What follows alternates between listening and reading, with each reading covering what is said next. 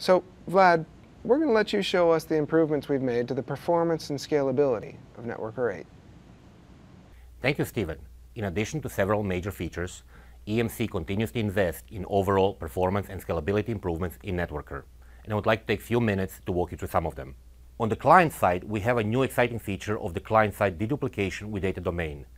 This new functionality reduces the amount of data moved from client to the backup storage. Specific to Microsoft Windows, we have significant improvements on VSS workflows. And also on the client side, we have optimized the algorithm on how data is read from disk to improve overall performance. On the NetWorker server side, we introduced a new database engine which reduces CPU load while allowing NetWorker server to scale to the levels of tens of thousands of jobs per day.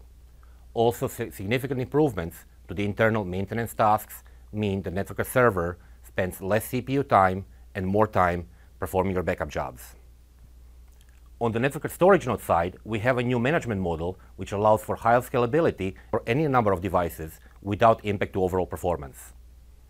And on the backup storage side, we have deduplication optimizations for VTL, which allow any number of multiplex streams to go to virtual tape libraries without impact to deduplication. And most importantly, we have a new backup to disk engine, which allows NetWorker to scale for time to come. With respect to transport, we have a new client direct functionality to select the shortest data path from client to backup storage, as well as optimizations for the high-speed networks. As I just talked about, every backup component in NetWorker 8 has received some improvements in performance and scalability areas.